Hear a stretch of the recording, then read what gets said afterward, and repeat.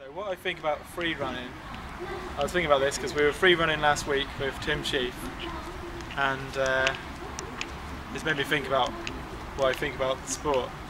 And I think it's really, well, I love it. I think it's a wicked little physical challenge, and it's like, yeah, it's a cool physical challenge that's like suited to your personal skills and abilities, because you can, you know, just doing any old little jump, like jumping up to there, if that's hard for some people.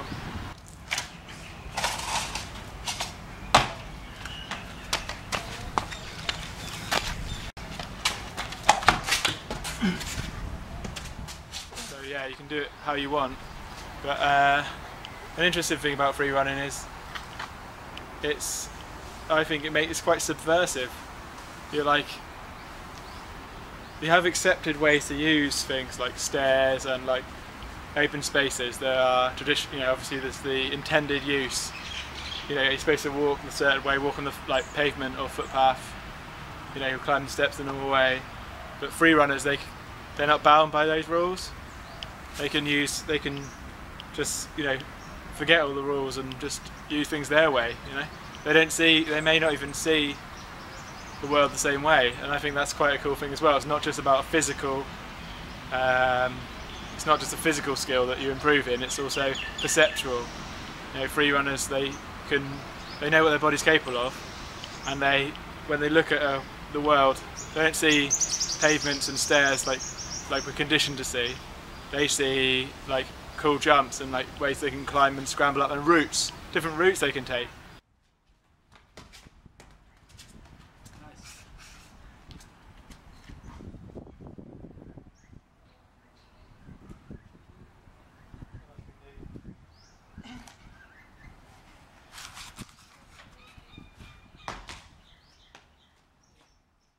I think that's cool because I think that's like a true animal. They're like an animal, and when I say an animal, I mean it in a good way. Like, we are animals, but we've forgotten that, or we hide it, and we're conditioned to think we're different. But we're not different. We're animals. You know, they have to accept that we are. And free runners, you know, they're just more like animals in a cool way. You know, they don't see the rules of like normal use don't apply because they just have taught themselves to ignore all that crap and just live the way that they want to live.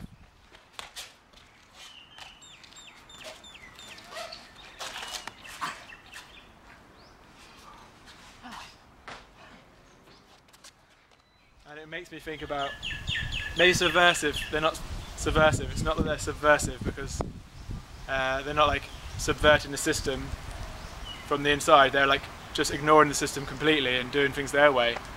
And it reminds me a bit of veganism because, you know, there's accepted things that we're taught and conditioned to think like killing animals is okay, but hurting animals, that's not okay.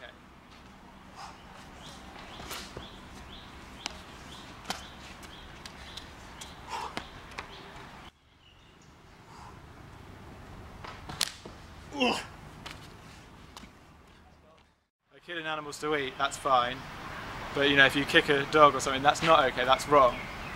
And we all like accept that, and that's sort of, you know, if someone repackages that and says it a different way, it can sound weird, but you know, that is the standard that we're all taught, and we're taught it really well. Like, you know, you sort of think it's normal, and that it's okay to kill, but not okay to hurt. And you know, so I feel like veganisms are like in the same way as free runners like subvert or ignore the existing rules of society with regards to how you walk around, how you move and interact with the world. Vegans ignore or have got outside of the accepted conditioning of thinking, you know, it's okay to kill animals.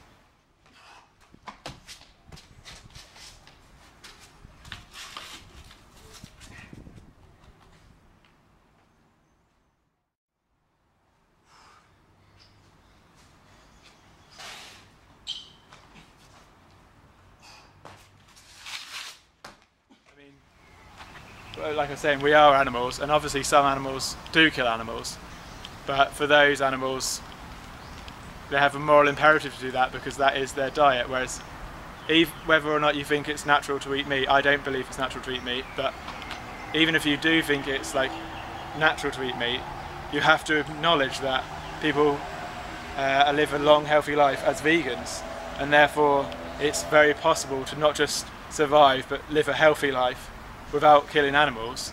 Well, if that's true, then that really does put the emphasis purely on pleasure. The only reason you are killing something is for pleasure, and that's not really good enough. Like, you enjoy meat, okay, that's not really good enough to kill something because you enjoy, just because you enjoy the taste of the product. So there might, like, I feel there's a parallel between veganism and free running. But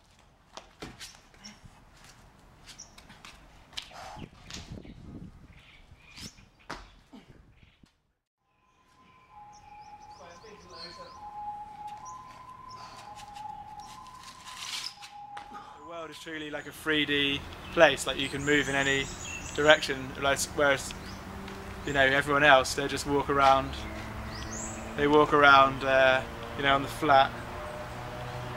Whereas free runners, they live like a larger life, you know, the entire world, height and depth, you know, that's all theirs as their playground, you know. So I just think it's really cool, and I think free running is the right word for them, because they are free of, like, they free themselves of the perception that says you can't do these things, and I just think that's cool. Anyway, I'm going to do some free running now.